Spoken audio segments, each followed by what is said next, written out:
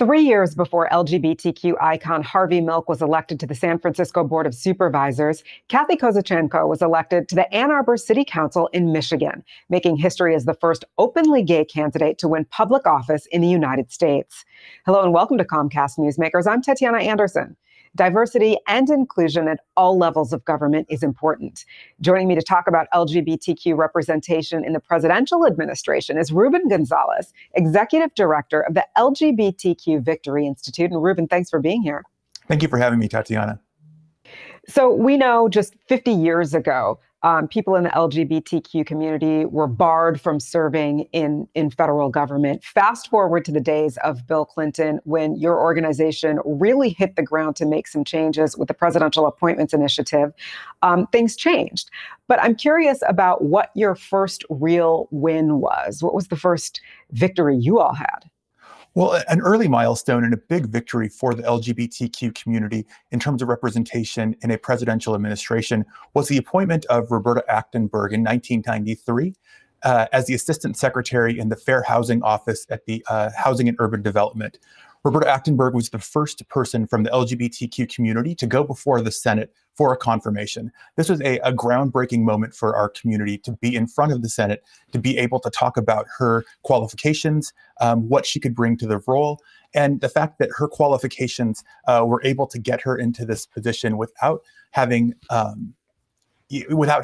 people's perceptions of LGBTQ people hold her back is just a moment for our community that we celebrate as one of our first victories. And you've had many victories. I mean, I know that with President Barack Obama, he appointed about 330 LGBTQ people, and about half were because of the Presidential Appointments Initiative. Let's talk about Joe Biden. At his 100-day mark, which is, of course, a milestone for any president, he was being touted as the president who made the most LGBTQ appointments in history. How did he do that, and what was your organization's role? Well, it's a really exciting to celebrate the President Biden's first 100 days. They reported that 14% of all appointments in the Biden administration are LGBTQ people. This is a really exciting milestone for our community. The way that Victory helped the Biden administration get there was to really help identify people from all sectors, all walks of life, with different backgrounds and qualifications who could serve in a presidential administration. We sought out relationships with organizations that could help us to find experts in housing, experts in science, experts in climate, experts in health. And we were able to help to organize those folks and put them in front of the Biden administration and hold them up as people who were qualified to serve in this administration. And it's not just about gains at the federal level. I mean, there's a wave of wins on the state and local level. Give us the quick overview of what's going on nationwide.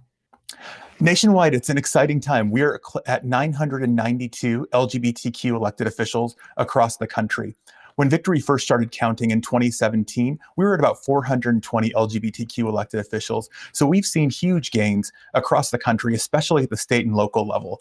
LGBTQ people are running for office at all levels, from the school board all the way to running for president with Pete Buttigieg in the most recent election. So we've been really excited to support LGBTQ people in running for office and preparing them and helping to make make connections for them with other elected officials and other people running for office, and to support them in seeking public office.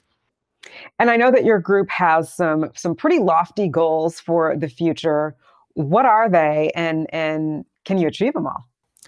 I think we can. We're off to a great start. As part of the Presidential Appointments Initiative, we are seeking out to have the first ever LGBTQ person of color, the first woman from the LGBT community, or the first transgender ambassador serve under the Biden-Harris administration.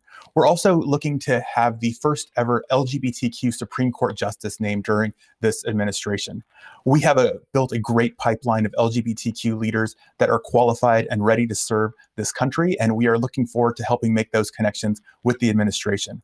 We are also working to help more people run for office. Victory put out a report around women running for office and some of the barriers that LGBTQ women face when they run for office. We are starting a program this year called Women Out to Win that will help to give more visibility for women who are running for office and women who've been successful in running for office, and also some mentoring for women who are running for office to help them to overcome some of the barriers that they face when running. And Ruben, if people want to find out more about the Victory Institute, where can they go? You can find us at victoryinstitute.org to learn more about the organization. And you can also see the map of all of the LGBTQ elected officials at outforamerica.org. Ruben Gonzales, thank you for being here. Thank you. And thanks to our viewers as well for watching. For more great conversations with leaders in your own community and across the United States, just log on to ComcastNewsmakers.com. I'm Tetiana Anderson.